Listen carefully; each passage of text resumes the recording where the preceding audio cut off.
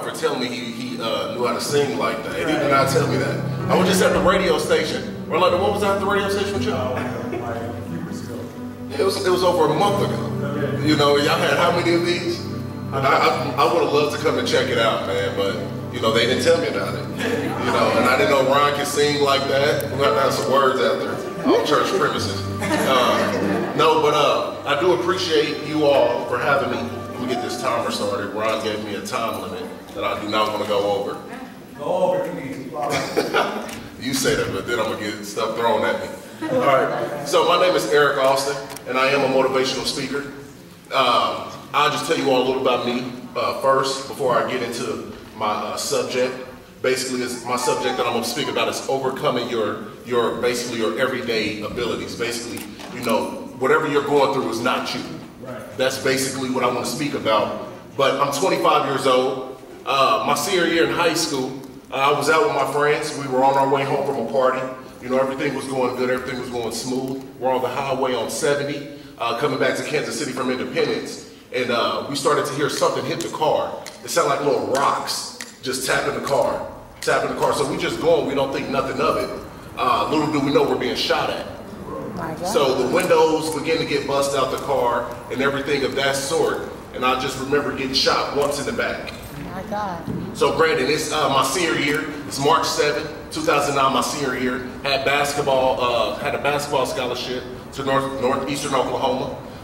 Was I going to go to the NBA? No. But, you know, it was good to play basketball. You know, but my dream was honestly to play the NFL. So I had schools looking at me, everything of that sort. But that night, I received one gunshot wound in the back and put me in a wheelchair, paralyzed me. I also lost my friend by the name of Darion Murray. He was sitting right behind me, who I always believe saved my life. That bullet didn't hit him in the back of the head. I truly believe it possibly could have hit me. You know, so every time, and we also had two other people in the car. The driver and the person sitting behind him also received gunshot wounds as well. And it's a tragedy simply because this is things we have to deal with every day in the city that we're from. You know, people getting shot over senseless things and everything of that sort. But one thing I always feel like that was always told to me, you are not your circumstance. Right. You are not your circumstance. You know, so you look at me, you see somebody in a wheelchair. You know, a lot of people, they feel bad for me. They feel like they have to do certain things for somebody that they see in this predicament, when in real actuality, it's people that's hurting more than my physical ability. You know, but they truly do not know. They cannot overcome their circumstance because they begin to develop their circumstance as a part of them. You are not your circumstance. If I can tell that to anybody, you are not your circumstance. You know, growing up in the inner city, you know, I grew up in a poverty-stricken neighborhood. I watched my mom work 2 or 3 jobs just to feed my brother and I. My brother's 28 years old. He's 3 years older than me. I'm talking this woman worked literally 3 jobs. You know, so I always give my heart goes out to any single mother, any single father, anybody doing what they have to do to provide for theirs. But I literally saw this woman do this. In my mind, I said, I cannot have this. Yeah. When I grow older and get married and have kids, I would not allow my kids to struggle the way we did. And my heart always goes out to my mom because she did everything that she had to do for us. So with that being said, I could have had that mindset as, this is my life. Yeah. This is how my life will be. Yeah. I will struggle. I will have to work 2 or 3 jobs to make ends meet. I will have to struggle to keep the lights on. I will have to call family members to bring food over to us. That could have been my mindset, which a lot of people in my neighborhood has developed that mindset, which is why they're there to this very day. If I just try to get people to understand, the world wants you to they want you to settle. Yeah. The world wants you to accept what you've been given. The world wants you to accept what you see. But we have to get it in our mind and in our heart that life is more than about what we see. Yeah. You know, I'm a motivational speaker. I always tell people I don't quote scriptures because I don't want to get boxed in. Yeah. You know, I don't want to get boxed in. People say, oh, you're a pastor. You're a pastor. I'm not a pastor. I know the word. I live the word, but I'm not a pastor. So simply, you know, the Bible teaches you, do not live by your own 2 eyes, but see through the Spirit, correct?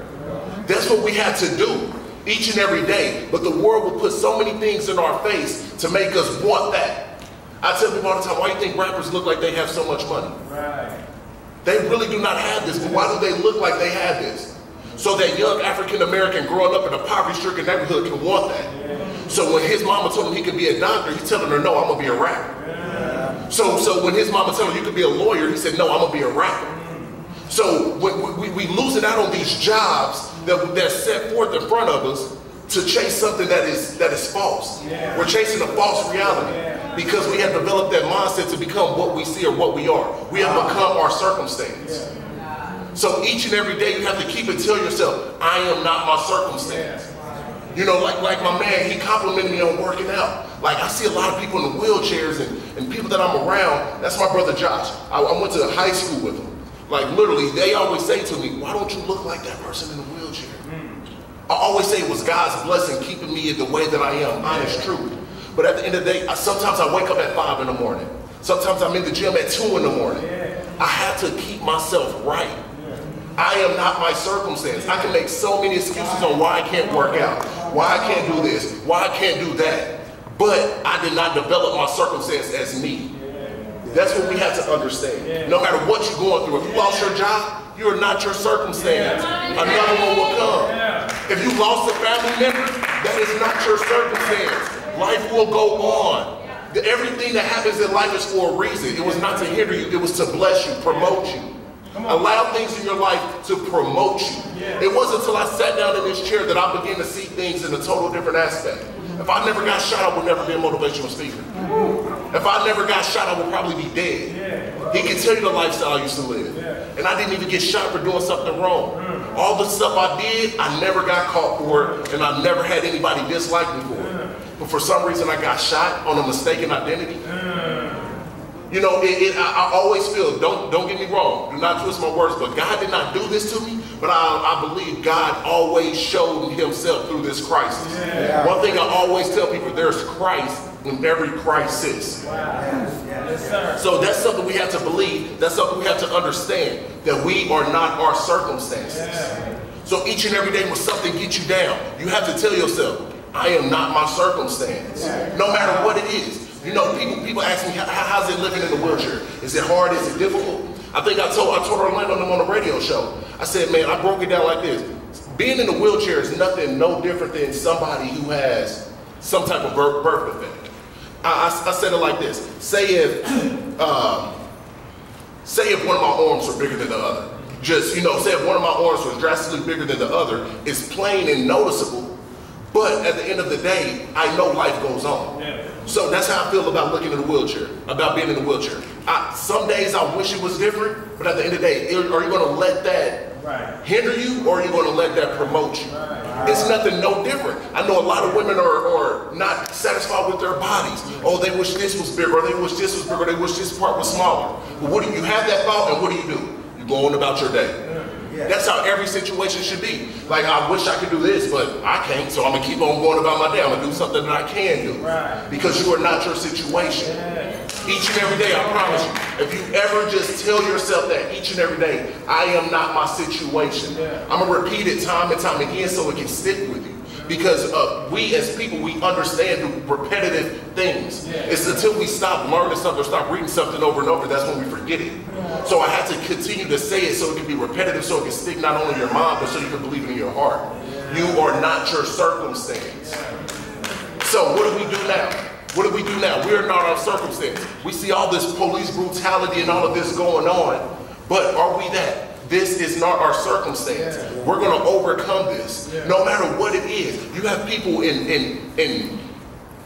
uniform that's bad. You have people in sales that's bad. You have people in churches that's bad. We cannot look at one job perfection and think that everybody's negative. You know, now we have put their situation on their lifestyle. Now you got people getting killed over something they did not do anything of that sort, because they have became their situation because of what we believe. So we really have to believe and understand each and every day, we are not our circumstance, and better ourselves, better the world. We're never supposed to live each and every day for ourselves. We're supposed to live for other people. I can do everything I want to do for myself. I can go be out and be a billionaire. I can go make every move I need to do in my life and be a billionaire. But at the end of the day, if I'm not doing nothing for nobody else, who am I going to join that with? It's nothing. Life is more than just that. Life is more than what the world shows you. Life is more than what we see each and every day in our everyday environment. I promise you, life is more than outside these four walls of your church. Yes, yes. You know, a lot of people don't want you to say that, especially in the church. Life is more than outside these four walls of your church. You know, after your pastor gets done speaking with you, what do you leave? What do you go and do after you leave these four walls? You know, I believe, I tell people a lot of times Christians are like Hot 103 jams.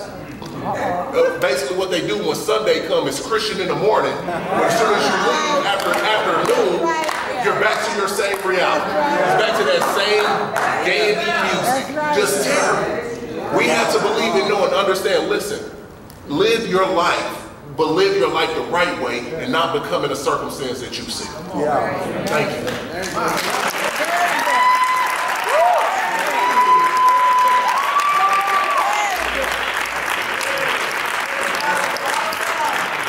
Y'all can do better than that. Give it to Eric Austin.